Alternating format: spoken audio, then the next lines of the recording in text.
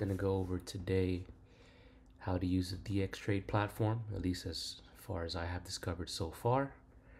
It's mainly geared towards those who have been using MetaTrader 4 or 5, and depending on your circumstances, you may have been switched to DxTrade.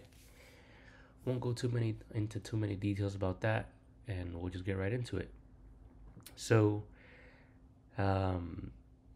most of it is pretty straightforward. When you first get on the top left, it'll have your watch list section, the positions, order history area on the bottom left, and then it'll probably have one chart. I just added a second one here for myself.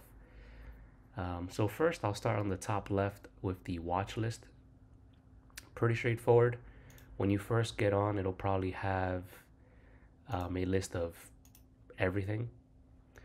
If you ever want to edit your watch list,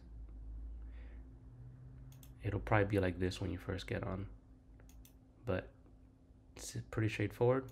Click create your own, name it whatever you want, CFDs, and then you start looking for the symbols that you want to add. Then you click on the symbol and it adds it in.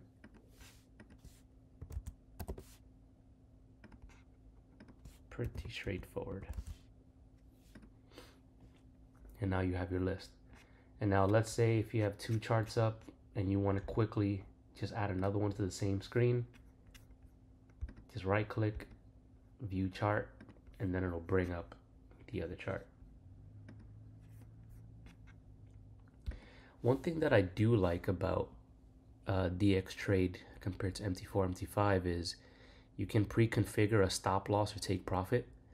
So if you're a trader like me that has a prefixed amount, pip wise or point wise, depending on the trade, you can simply come in here, and then let's say your stop loss would be 20 pips or take profit 50 pips, you would apply. So now if you get into a market order or limit order or whatever it may be, it'll already have those settings saved, ready to go. So you don't have to get in and then add in take profit and stop loss. It's just good to go. You know it's active when it has that little yellow line there. If it is not there, that means it is not active. So, like I mentioned, pretty straightforward for the watch list section. And then down here for positions, I'll actually open up a position for the sake of this tutorial. Let's do it on Bitcoin. Let's just bring this down to 1, and let's just sell market. And let me actually show in a quick example. Let's do 500, 500. Let's apply that. Let's sell, and like I mentioned earlier, it'll already have it ready to go. It'll tell you how much margin you're using, and if you know this order screen, limit, OCO, stop, whatever you want to do, the lot size, and then it'll also tell you on this screen the projected loss dollar wise and the percent of the account in pips or balance wise, whatever you want to do. So send the order.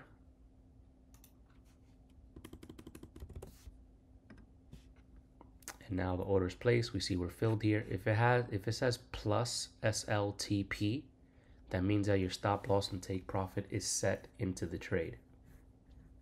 So you already know that you're already protected. You can also confirm on the positions side down here. It'll tell you the symbol, position ID, date and time, if you're long or short, and then your fill price, and then your stop loss and take profit. That way you can confirm that it's also set up here, and vice versa. If you want to quickly close the position, you could always go down here to the positions tab, close position, and then it'll tell you right there. You can also modify it. So let's say you want to modify your take profit or stop loss, and you can do it by price, by pips, whatever works best for you. So I want Want to move it to 1,000, modify, then there, trade is modified. It'll tell you your use margin and all that other stuff down here. Current price, your P&L, whether that's open or closed. It'll also be up here in the balance screen, the margin you're using and all that stuff. So if we want to close the trade, like I mentioned, close position, and then trade is closed. Pretty straightforward. Now on the chart screen, right over here, we have our time frames you can switch to. I don't believe there's a way to make a custom time frame. I could be wrong. If anybody has figured that out, please put it down in the comments, because I usually use a 2-minute time frame for specific setups and can't really do that here. And then of course your candle types, if you want a line, bar, or candles, you can do that there. This is just if you just want no crosshair on the chart, if you want the crosshair, and then if you want it with the floating box going around, or if you want the box fixed and then your crosshair in a different area. This specific tool here, not 100% sure what that is. Probably have to look at the FAQ for DxTrade from themselves. Then right here you have your drawing tools, trend lines, price line, text, fibs, all that stuff. This little magnifying icon, this is pretty much if you want to, of course you can zoom in. If you have like a mouse, you can scroll wheel in and out. But if you want to zoom in on a specific area, you will press the little magnifying glass and then just zoom in. So now you have these specific candles, and then of course you can zoom all the way back out if you want to, or just press the zoom out, goes back to default. Right here you have your indicators. If you guys do use that, you can add them here.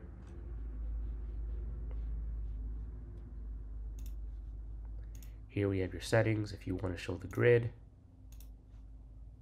and other options, fit orders, all that other stuff. The colors if you want to change the colors on your chart.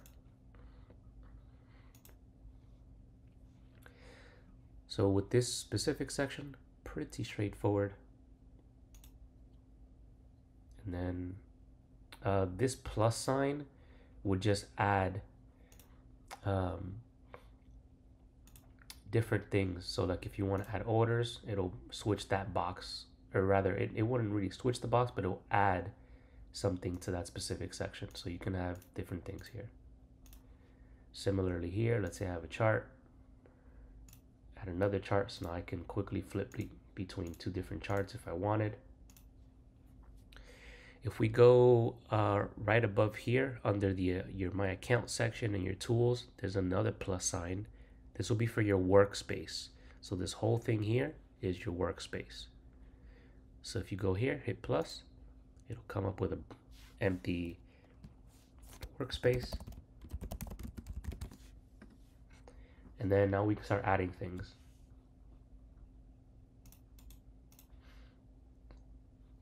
So we have, let's say we want to add a chart. And then let's say I want to have 4 charts, or even, what's the max? I've only ever done 4. Yeah, you can add a bunch of different charts, customize it however you want. One thing to note, after you've gotten your workspace and everything is good to go, on the top right, I believe it'll be right here, this little icon, you can save the layout as whatever you want. So that way the layout will be saved. So in the event anything ever does happen, I'm not sure, haven't used that for too long and experienced any issues, but if anything did happen, you can just load your layout and all your settings will be there ready to go. And then right here, if you have multiple accounts, you can click this arrow, it'll bring up your different accounts. One-click trading, I believe, similarly to other platforms, with one click, instead of me, let's say, clicking sell, when it brings up this order screen, it'll simply just get me in immediately. And we'll actually try that out for this example. Yep, accept the terms, just so they know, and letting you know for sure if you want to activate it. So that if you click one click, it immediately gets me in the trade.